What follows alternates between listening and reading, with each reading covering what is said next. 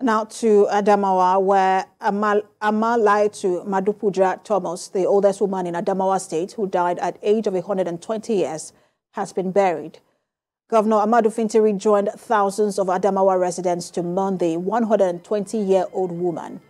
She was survived by 4 children, 45 grandchildren, 128 great-grandchildren, and 815 great-great-grandchildren. While commiserating with the family at Makera, Governor Fintiri observed that the late Ama Liatu will no doubt be missed by the state. Among her children is a prominent lawyer in the state, Barrister Azura. She has been buried at her country home in Hong local government. Sweet and bitter. You know, she was so old, such that sometimes she wants to die, but she couldn't die because everybody has his or her time.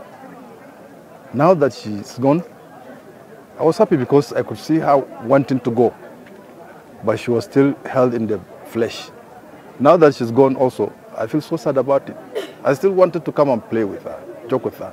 As old as I am, she had at one time wanted to carry me. Then she said, oh, he's becoming a big boy.